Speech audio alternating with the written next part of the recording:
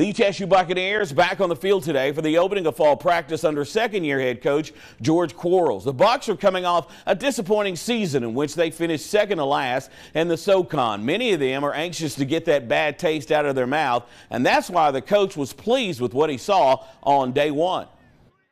A great first day, but every coach in America is saying that. I think you'll judge it a little bit more on day two, but I thought the energy was great, leadership was great, just the enthusiasm, the excitement about being out here was what you hope for. The offseason felt really long, Coach Lawson says we're in the fourth quarter right now. The January spring ball, that's first, second quarter. Summer is third quarter, and we're going into the fall camp, so that's the fourth quarter. So it's a long off season, but we're ready to get going again. Bucs open the season September the 2nd when they face Jacksonville State on the road.